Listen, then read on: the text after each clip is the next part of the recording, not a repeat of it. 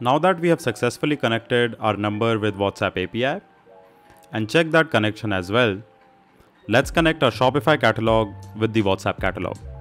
On top, we have two options, WooCommerce and Shopify. Let's click on the Shopify one. It opens our Help Center article that gives you all the steps to install the WhatsApp catalog. But don't worry, you can just follow this video. The step first is installing a free app called Flexify. It costs 0 rupees, $0. Let's click on install. Install again. Here we will select the standalone mode. Start setup. In choose a plan, click on subscribe to free plan. Make sure all of your collections are available to the online store. Continue. Create a product feed. For me, the product feed is already created. Click on this link. It takes you to WhatsApp Commerce Manager.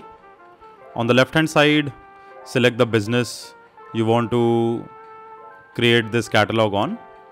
Click on plus catalog. Give a name to the catalog. You can add the name Spur if you want to identify it later on. We can skip this. Next.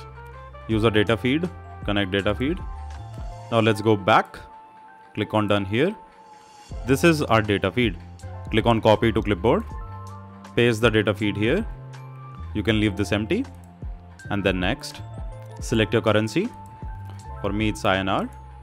Set the frequency to hourly and hit upload. Now, your Shopify catalog will be synced with the WhatsApp catalog every hour. It will take around 3-4 minutes for the catalog to get synced with the WhatsApp catalog. Let's refresh quickly. And we can see the products are being uploaded. So let's go to items. And yeah, all of my products are here. We don't need this tab anymore. So let's close this. Click on finish setup. All right.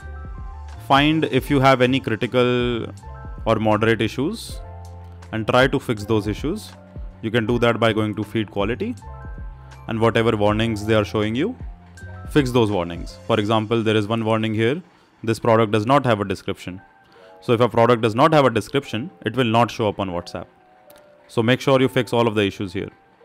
Then let's go to settings, importer information. Make sure the importer address is selected here. The country is entered, and in manufacturer information, just enter a dot or anything and then hit save. That's all we need to do from here. Let's go back to Spur. Click on connect WhatsApp catalog. It will open this modal. Once again, select your business. Then select the catalog it was showing you. We can also select all the catalogs like this.